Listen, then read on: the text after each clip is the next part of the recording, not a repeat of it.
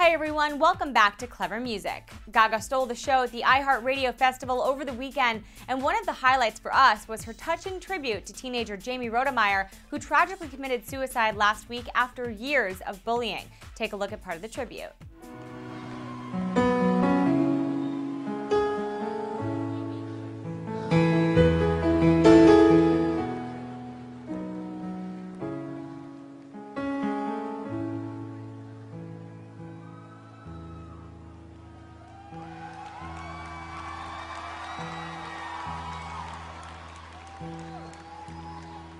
I wrote this record about how your identity is really all you've got when you're in school, you know.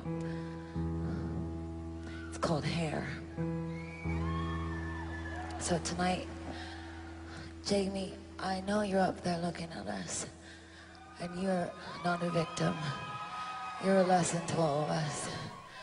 So a very emotional performance by Gaga, and as you may have heard, she did contact President Obama over the news and wants to meet with his staff to have a law put in place which bans bullying in schools. Check out the full performance of Hair by clicking the link below to our Facebook page. Thanks for watching Clever Music, and I'll see you next time.